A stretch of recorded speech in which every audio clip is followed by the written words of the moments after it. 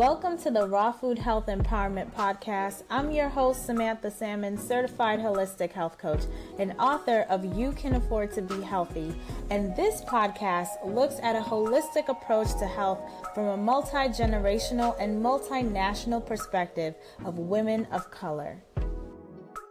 Welcome to the Raw Food Health Empowerment Podcast. I am so excited to be talking today to Jamila Alfred, back again to talk to us about a special event that's coming up. Jamila, thank you so much for joining us. Oh, it's a pleasure. Thank you for having me. Yes. So tell us about Afro Vegan Society and how you got involved.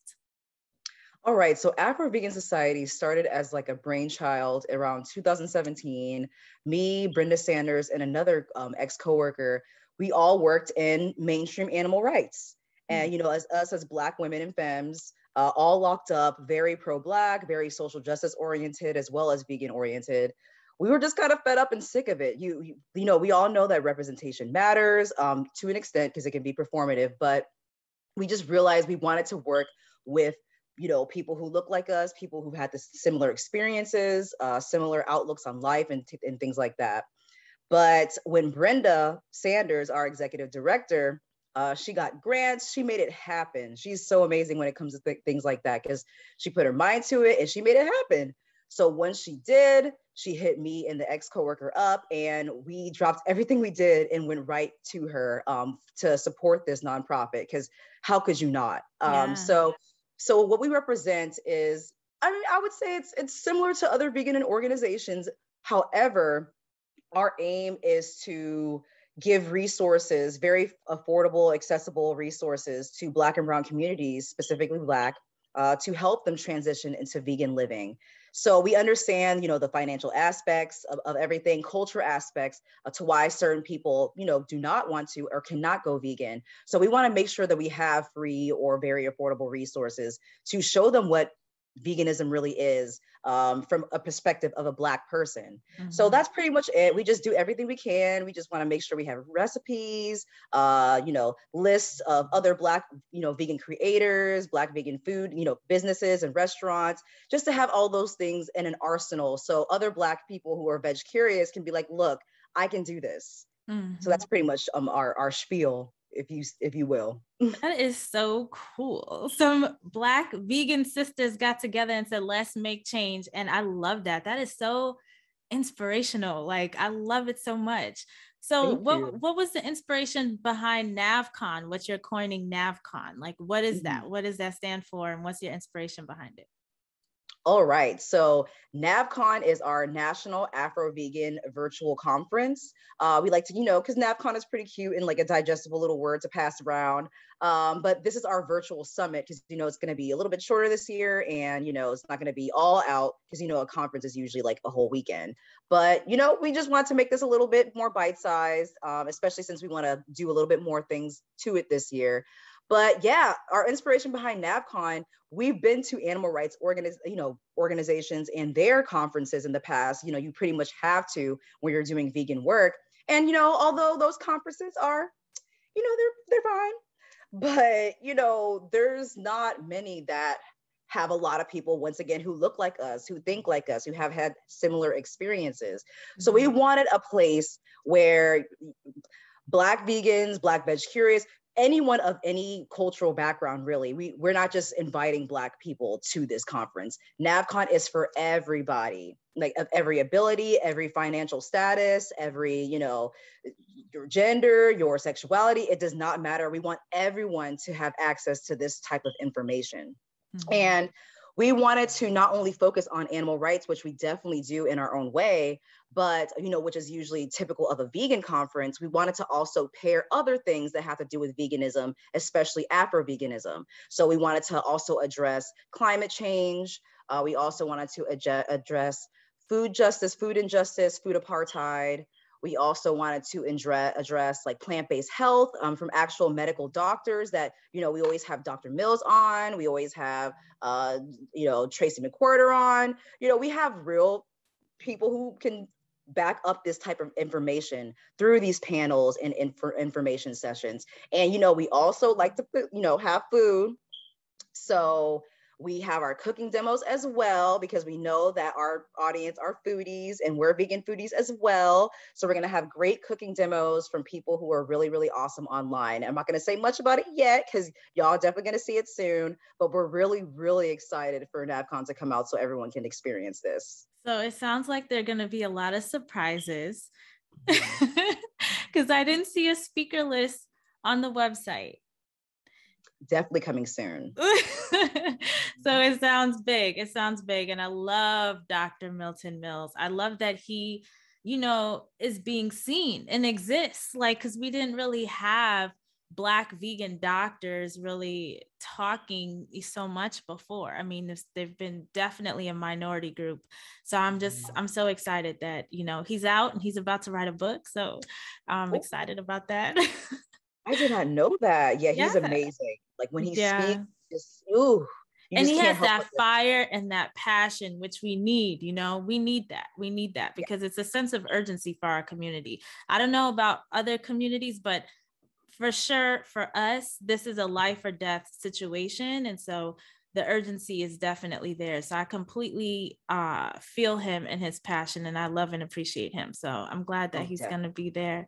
So what else can folks look forward to? I know a lot of stuff is hush hush, but what can you tell us? What little secrets can you break here? Exclusive. Oh my God, what can I say? Honestly, by the time this comes out, there's going to be people, we're probably going to be, telling people who's coming out anyway, but we're going to have cooking demos from Cooking with Joya. We're definitely, once again, going to have Dr. Milton Mills, things like that. We're going to have people like John Lewis on. Oh, wow. We're going to have people, Eugene Cook from Grow Where You Are. Yes. We're going to have people who are basically good, big names in their industry. What else can I say? Love Eugene. He was on the Raw Food Health Empowerment Summit talking about veganic growing. Yeah. Yes, love his work. Fantastic. Yeah, he's just wow. So we're definitely excited for that. And I want to say more, but things are still in the air. Yeah. But you could also possibly look forward to seeing more of the Afro Vegan Society team. I know, when we do content, sometimes it can just be me or it can just be our director of programming, Jessica Carter. But it's not going to just be, either or. We're probably going to be all doing something live, maybe. So how many people are on the team? Technically, like 5. Oh, wow. Technically 5, but 3 who do things online that you see. Mm-hmm. And so, yeah, 4.5, 5. Yeah, because you're based out of Maryland, right? Mm-hmm. We're in Baltimore. So you're doing a lot of stuff on the ground, I assume. Mm-hmm. Yeah, before the pandemic, we did a lot of, I don't want to say total just complete food access work. That's what Brenda does in the city. But before the pandemic, we, when we had our own community center, we would host events where we would make food ourselves. We got it paid for by someone else. We would get the food ourselves, cook it by hand with love, and have it for free for everybody to enjoy, not just vegans, but people off the street. Anyone who wanted to have this food was welcome to do so. So that's kind of our vibe. Grassroots. I love it. That's awesome. So what does a more just and sustainable future look like for you? Because that's really the theme of this year's conference, right? Definitely. What's your vision of that? You know what? There is just, it's so hard to say because me personally, I can't speak on behalf of the AVS team with that. Mm-hmm. But for me, it just means making sure that people's needs are met, because that's what it really comes down to. There is just some sort of like, it goes beyond, and it's more deep than a lack of empathy or remorse for what other people are going through. There is just some sort of conditioning that we experience as soon as we come out the womb that makes us feel individual from other people. And therefore, when we lose that connection, we don't even want to understand somebody's situation or want to understand that they're suffering. And, we're like, oh, that's not my problem. Who cares? But I can guarantee someone that somebody else's problem is your problem, because we don't want people to suffer. And the fact that somebody's suffering is enough. So I think that to create a more just and sustainable future is pretty much seeing the connection we have with other beings, regardless of race, class, gender, sexuality, all the isms. But making action towards a better future rather than just sitting around and talking about it. So like, doing what you can, make sure that you're, eating as local as possible, whatever you can do, make sure that we're not using oppressive language towards other people, making sure that we're being as, eco-friendly as possible, whatever that may look like for anybody. I just feel like for wherever we are, a just and sustainable future can be created through our action. And through our connection with other people. But once again, if you don't have empathy, if you don't have compassion, who's to say that can even be accomplished? So yeah, justice and sustainability is always about our action and our connection, most def. That's awesome. Yeah. And it's definitely a journey, because I know I'm gonna just put myself on blast. I have areas that I'm working on too, before after this episode goes live, we're having 3 episodes on dealing with racism within families, for multicultural families. 2020 was very difficult.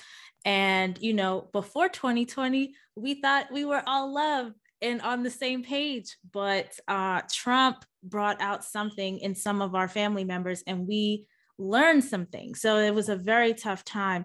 And then also, what emerged over, I feel like, the last couple years that is new to me is language around ableism and like disability justice and neurodivergence and things, which we're going to be talking about, and like where that intersects with our work in trying to bring about health equity in our communities. So it's definitely, it's a journey, we're learning and growing together. So I really appreciate you mentioning all of that, because it's like the gist of what I heard you say was all about intention. Like if we have the intention to do good and to have empathy, to understand, like we don't have to agree, but we can just try to have some understanding,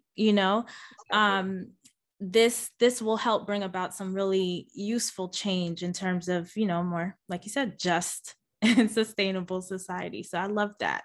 I'm really excited to hear the talks, because just based off of what you said in the theme, I know it's going to be very deep, very, very deep. So I'm just, ready to sit in all of it and just get bathed in some knowledge bombs, some gems to really help us evolve, consciously.